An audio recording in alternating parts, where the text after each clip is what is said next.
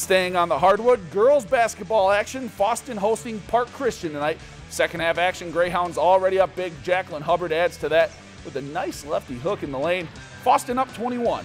Couple possessions later, Hounds continuing to pour it on. Jennifer Nahn lines up and drills the triple from the wing.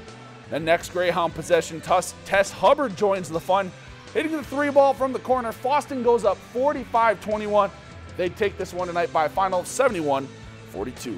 If you've enjoyed this segment of Lakeland News, please consider making a tax-deductible contribution to Lakeland Public Television.